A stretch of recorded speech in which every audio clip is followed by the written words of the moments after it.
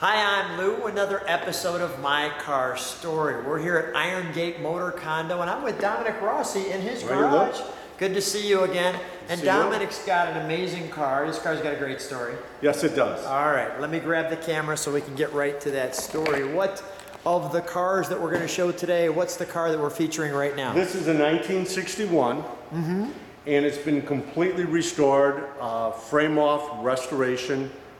And it started maybe about 10 years ago. Yeah. And it took about 4 years to restore. Wow. Originally, when I bought the car, it was black.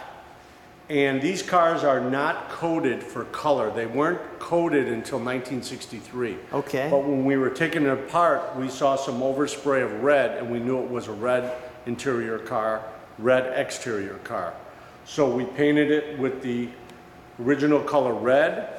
And the 61 is basically the last year that they had the different color coves, right here, the white coves. Yes.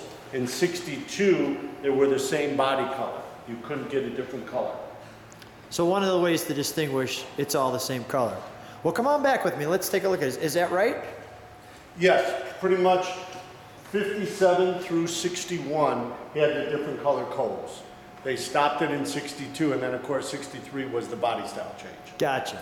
Let's drop back here for a second. Let's take an overall look. And the 61 is somewhat unique with the grille. It's the first year they got away with the teeth that they had since 1953. And it's the full grille. So one of the ways to distinguish quickly it's a 61 is the grille. Correct. Versus the 62, what's some of the differences that makes 61 the special feature? Well, pretty much the headlight bezel, the color on the sides, and 61 and 62 are pretty close. But when you take the 57 through 60, there's quite a bit of difference. Come on back with me. Let's get an overall shot of the car. Come on back with me. Go ahead. And when you look at the 61, you can start to see this is the first year that the back sloped down. Prior to that, it was just like the early 53s and 54s where it came straight across. As you see, this is the exact same contour that they went to the C2s. The 63 on up, they started making the back, which they call a dovetail. So this is the first year for the real dovetail. You can see it come back down like this. And you can see that look right there. Let's take an overall look. Come on back with me, Dominic, if you would. And let's take an overall look. And just let you gaze on that for a moment. That's a nice look right there. Let's feature some of the pieces here as we get close. We've got the Chevrolet Corvette, and you can see those are the spinners there. And the red, white, and blue on the Corvette there. Is this functional, or is this just all ornamentation? It's really not, yeah, pretty much. And these were they called the spears. The spears. Wonderful wraparound window. Love how the jewelry comes down into here, into the car, and featuring there. Let's take a look at this tail. Definitely starts to see the next generation right there with that look. Separate piece bumpers here. And the taillights with a little bit of a rocket. I like this piece in the trunk that you can see has an embossed look to it, a 3D look to it. Actually, it is deep. It really shows some depth. That was when the car was a piece of art. That really looks cool. Let's open up the interior, please. This, of course, has the red interior with the red dash pads. And this car is a NCRS top flight. Tell me what NCRS stands for. National Corvette Restoration Society. Okay. And it is a top flight. It also is a Bloomington Gold. And it also got the Diamond Award at the McCacken Car Show. And when you get all three within a time period, it's called a triple diamond. So this is a triple diamond car, which is pretty much the highest that you can go. So the bottom line is this is just an awesome car. Yes, awesome looking. It's got a very nice pedigree. and it does meet all the standards. This is pretty much how it looked out of the showroom. Just like it came out of the showroom in 61. What's this pole right here? Those are the vents. The vents, okay. Yes. Got it. Those are the vents. This is a non-air conditioned car. I like how the mirror sits there to And look believe it or back. not, this is still the year that they had heater and radios were options. Heaters and radios are options. Let's take a look under the hood. This is what they call a dual quad car. It has 2 carburetors.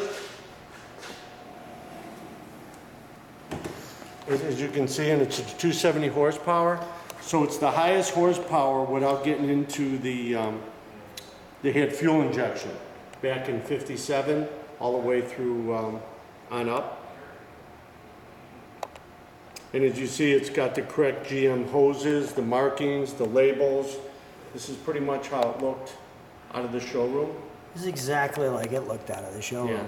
Yeah. It has the correct clamps, the hose clamps, the old screw, what they call tower type clamps.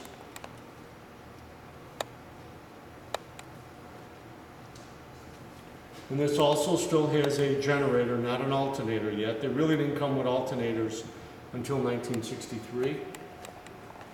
You can see the generator up there, completely rebuilt, the original generator.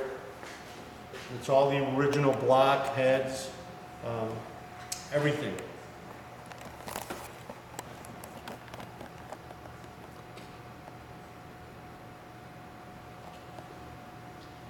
Wow.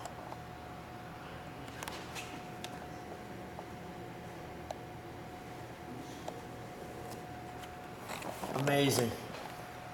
Dominic, just amazing, the time capsule. Let's start her up.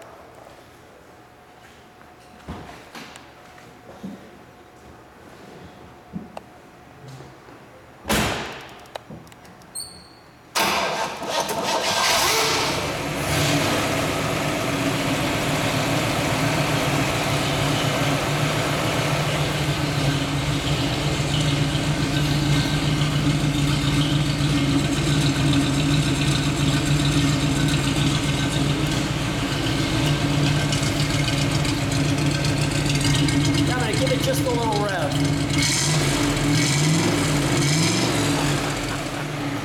All right, we'll shut her down.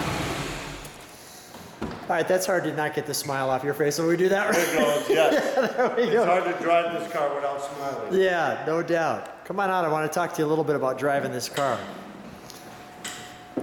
So now that we've seen the top 61 Corvette for all intensive purposes, and how did you start as a car guy? How did this kind of all happen? Well, I was born, and the minute I was born, I think I was a car person. I don't know when it happened, but I always loved cars. And when I was in high school, I started painting cars as a hobby. Really? And I got my first car when I was 15. And from then on, I always had at least 1 or 2 cars, always working on them. And pretty much, I always just loved cars, loved working on them. And my father really wasn't into cars, so I didn't get it from him. Yeah. I just enjoyed working on it. And my lovely wife also enjoys working on cars, so together we have a very unique collection of cars. Yeah. We go to all the car shows, and we try to help the younger community get into cars. They were one of the sponsors at the McCacken Car Show for youths to get into the sport, That's cool. to make sure they understand how to work on cars. And you know, the old days when you could actually work on a car without a computer. So tell me about why the 61. Why was this car so special? Well, it's a straight axle car. So it's probably what they call a C2. Yes? And you just feel the road. You got the big steering wheel because there was no power steering. The suspension, you could actually feel the road. It's basically a straight axle, meaning in the back it's one axle. So when you go over a bump, the car goes this way. It wasn't until 63 that they were all independent, which all the cars are now. So there's something unique about driving a car where you just feel like you're back in the 60s, Yeah. but you can't get that feeling with newer cars. You just can't. So last question for you. What's the reaction when you're driving this car from people? You know what? the heads just turn at this car. And people will point, and it's amazing that we are lucky enough to have some newer cars that are probably more money than this car, and people don't even look the other way. You take this on a road, and you got people that'll almost run into you. It's an instant friend maker. Yes, absolutely. Dominic, thanks so much for being on My Car Story. What a treat. Thank you.